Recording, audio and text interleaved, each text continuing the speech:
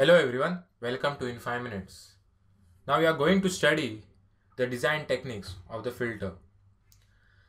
It is necessary to design a digital filter because we have to eliminate noise, and secondly, we have to extract the signal which we need. So basically, a digital filter is a device that is used in digital signal processing. There are several techniques, but first, an analog filter is to be designed because we have seen that it is practically not possible to design a digital filter. There are two methods basically. Let us have a look on that.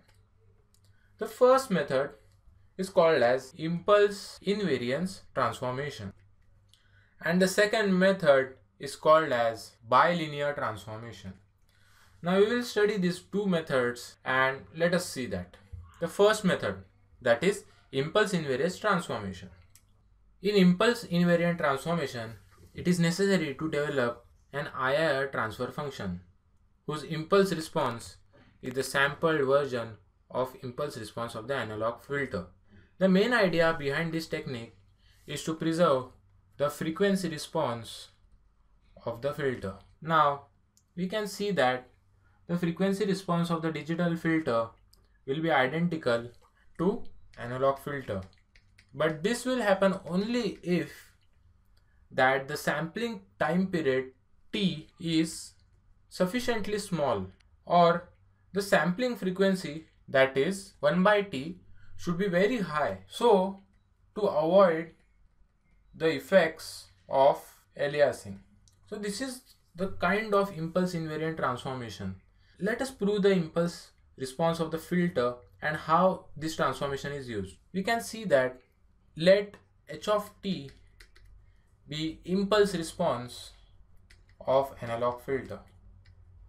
Now Laplace transform of the analog impulse response h of t gives the transfer function of analog filter, that is the transfer function of analog filter, that is h of s is equal to Laplace h of t.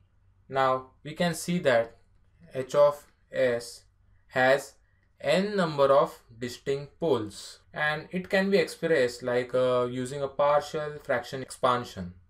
So let us say h of s is equal to summation I is equal to 1 to capital N a upon s plus pi, and let us say that it is ai. So when we expand this term, we will get a1 upon s plus p1 plus a2 upon s plus p2, and it goes on till an upon s plus pn. Now we can take an inverse Laplace transform, but by taking the inverse Laplace transform, we must know that Laplace of e raised to minus at u of t is equivalent of 1 upon s plus a. Now it is feasible to take the inverse Laplace transform.